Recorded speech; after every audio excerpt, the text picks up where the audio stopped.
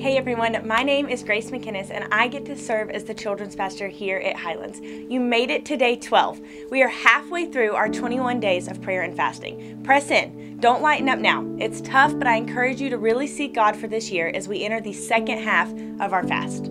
Remember, we will be gathering for corporate prayer next Wednesday, the 26th, from 7 to 8 p.m., both in person and online. And our worship night is next Friday, the 28th at 7 p.m. You do not want to miss these times where we can all come and worship and pray together.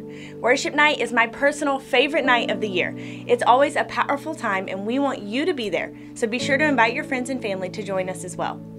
Our chapter for today is John 12. We are still talking about the events that lead up to the crucifixion.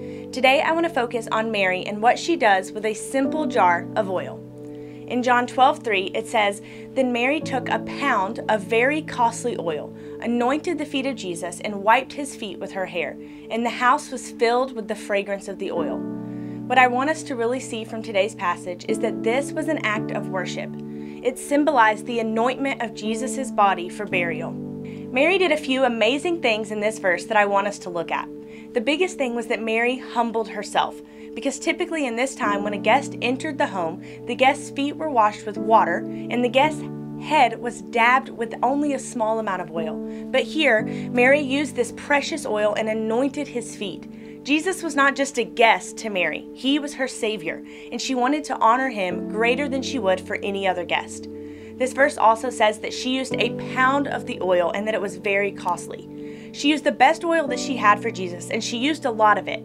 She gave him her best, not what she had left over.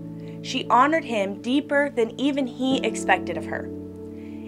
A little bit later in the chapter, in John 12:5, Judas says to Mary that this oil alone is worth 300 denarii, which was worth a year's wages. This oil was worth more than most people even had, yet she lavishly poured it on the feet of Jesus to worship him. After this, she finished by wiping his feet with her hair, which means she let her hair down in public, which was very uncommon for a Jewish woman. And we say all of this to say, Mary did this all as a sacrifice and offered us a beautiful picture of worship. Mary gave the best of everything she had. She did things she wouldn't do for anyone else. And today, as we worship and pray, you too can show your love for Jesus like Mary did, honoring him and thanking him with your worship. There's also some collateral impact on Mary's act of worship. This entire home was filled with the fragrance of the perfume. As we spend time in prayer today and as we worship him with our words, our actions, and our lifestyles, ask the Holy Spirit to also change the atmosphere of your home, your marriage, and your children. Let our worship linger in our homes like the fragrance of oil. I pray today that our worship of Jesus, whether in song, in prayer, or in the way that we live, impacts our homes with the fragrance of a life changed by the one that we worship. We'll see you all again tomorrow.